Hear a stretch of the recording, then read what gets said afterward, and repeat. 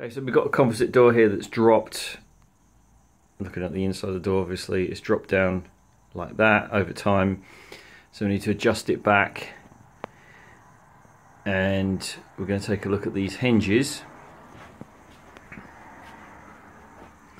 which have a cap on the top and a cap underneath. You pop those caps off, they look like that. Just use a little Stanley knife, pop them off.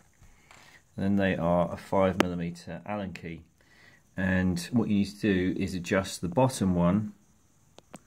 So you see on this one, you screw in, door goes up, screw out, door drops down. So I've screwed them out now, and now the door is completely binding on the lower part there.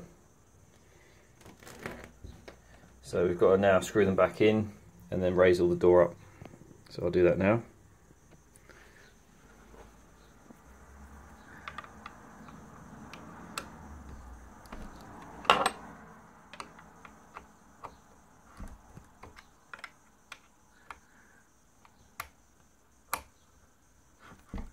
Right, I'll come back to you when I've done all 3 hinges.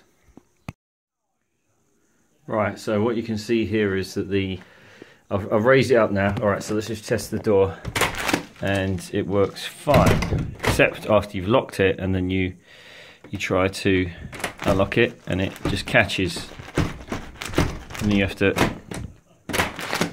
fanny about with this, and all it's doing is damaging the door more and more and more. And actually, if you look at the top, you'll see that the gap there on the right side is wider than the gap on the left, which suggests the door's dropped down like that. So now that we've raised it up a bit, we now need to adjust the door like that, and that would have to be something on the hinge.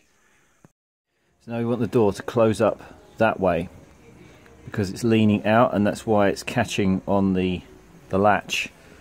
So we want to bring it back. It's sunk over time. We want to bring it back that way, and the way we do that is with these. Each of the hinges has a bolt in the middle, but it's got a nut head on the top, and what you need is a bit of an odd size 9mm spanner, and you just rotate it up. That will drive that in, and that will bring the door that way. If you want to go the other way, obviously you rotate it anti-clockwise by pulling down. Alright, so we want it to come that way in, so we're going to rotate it up and keep checking it until we get the right gap. Okay, so that gap is closed up on the left. The gap at the top is a bit more even. The gap on the right is a bit more even, although the door is warped, I think. If you put spirit level on the side of that door, it's warped. But that has solved the problem anyway. The door is not catching anymore.